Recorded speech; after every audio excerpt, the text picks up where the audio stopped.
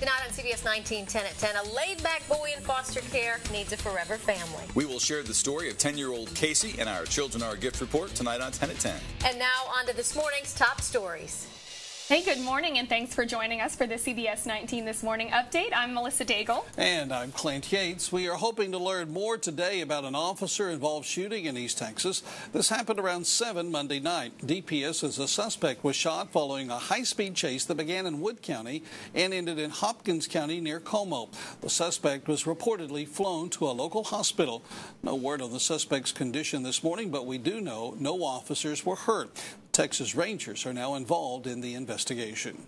A man is in the Wood County jail after a shooting Sunday night left one Mineola High School graduate dead. 19-year-old Christopher Griffin was shot in the neck, allegedly by 41-year-old Jason Walters. The two men began arguing inside the Easy Mart on North Pacific Street in Mineola. The men agreed to meet behind the store to continue the discussion. When police arrived, they found Griffin lying in the alley and Walters nearby holding a handgun. Walters was arrested at the scene and charged with murder. And that's just scary to think about, that anything could happen. Like, I don't feel safe, really. Griffin was to be transported by helicopter to ETMC, but died before the helicopter got there. Walters' bond is set at $100,000. Thursday marks the 151st anniversary of the Emancipation Proclamation and the Texas holiday of Juneteenth, when the news finally reached the state. To mark the occasion, the Celebrating Freedom Rally has been scheduled to be held at 7 o'clock at the historic Roseland Plantation on Texas Highway 64.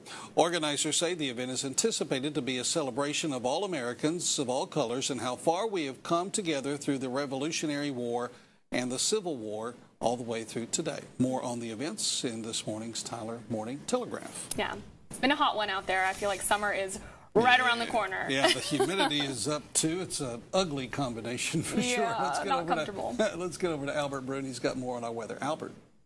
Clint and Melissa, here is your Tuesday forecast, and we're going to do it by hour, and as we begin this process, notice lots of moisture coming off the Gulf of Mexico.